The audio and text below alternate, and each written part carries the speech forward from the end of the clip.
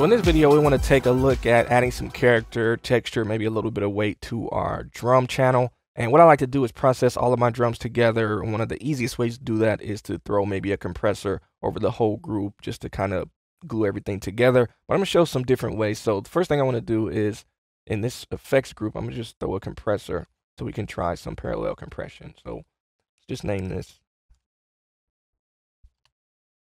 What I want to do is come over here to the drum group. And you can see right here, I have a compressor on the group, but I don't have it enabled because I want to show you the difference between throwing a compressor directly on the group or using the auxiliary to route into the compressor, because that's going to allow us to control the amount of signal that's going to the compressor, and then it's going to mix that back in with our dry signal. So if I go right here, I can choose my compressor. And let's mute these other ones so we can just listen to the drums for a minute. I'm going to turn it all the way down so we don't hear it yet.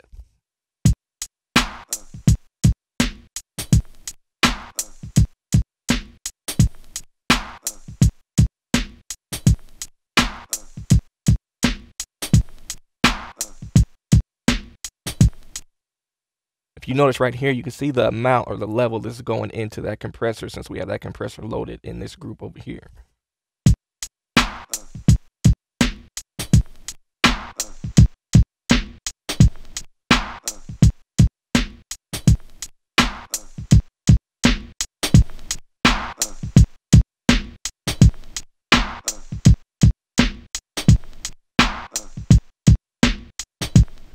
So you can see if we use that, it's a quick way to kind of dirty it up a little bit.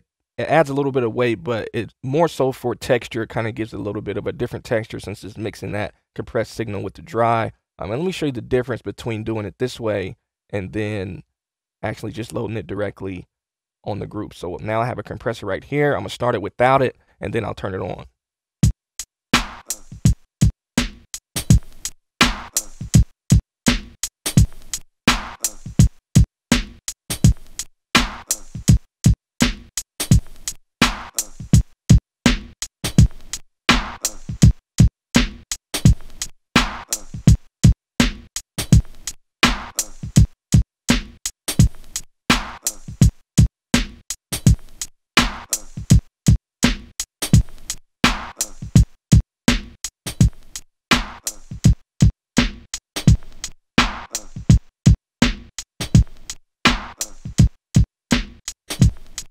So you can see when you're dealing with compression and things like this, especially on your drum bus, it really depends on the type of character that you're going for. I like a little bit of I want it to be a little bit cleaner, so I'm going to just maybe turn this down a little bit. I'm going to leave that on, and then I'll turn the compressor on here.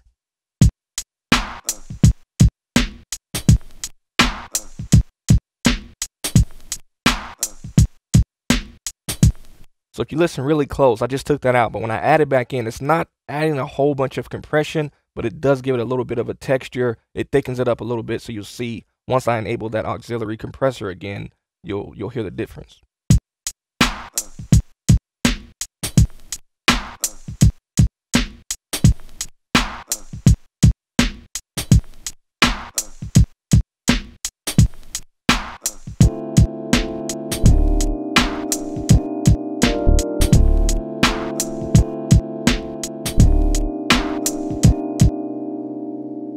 Something else I'm hearing I want to do to my drums, I feel like I want to kind of open them up a little bit.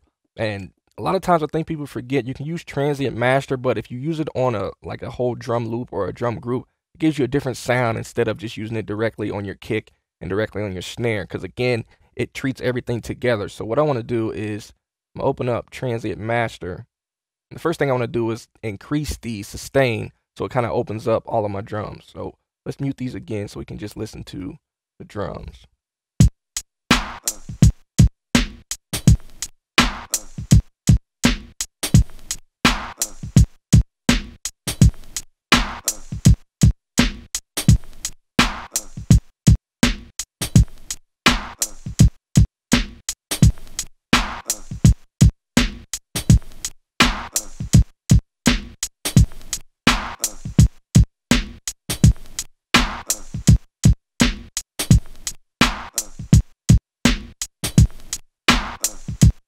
So if you listen really close, you can hear it mainly kind of in those hi-hats. It kind of opens up the hi-hats a little more, but it adds to the overall feel and the openness of the drum track.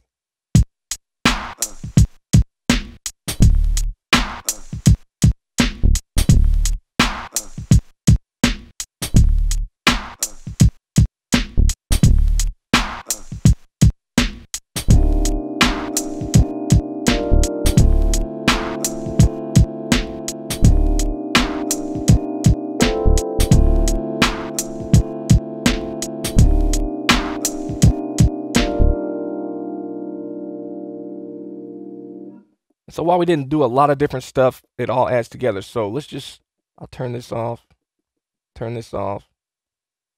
put this back to none. And this is just the drums without anything on it.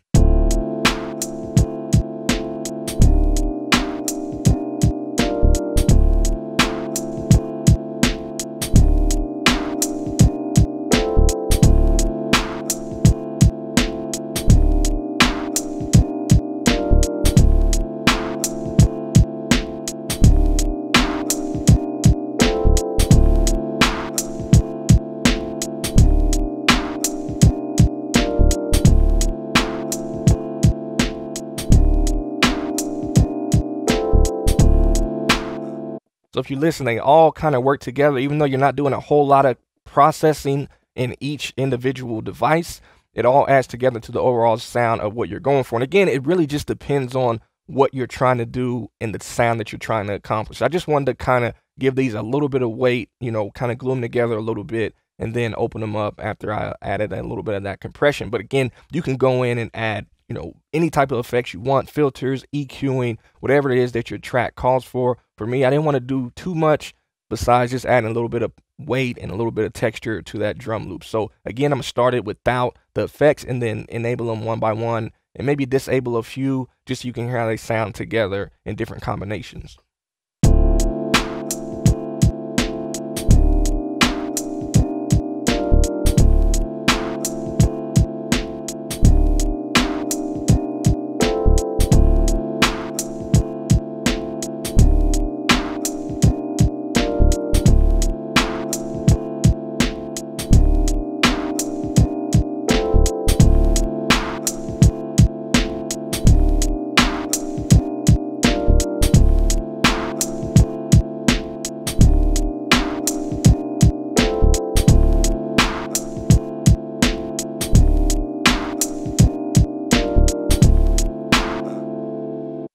So you can see, man, Maschine is definitely flexible when you want to go in and start adding different characteristics or even punch and weight to your drums or however you want to process it.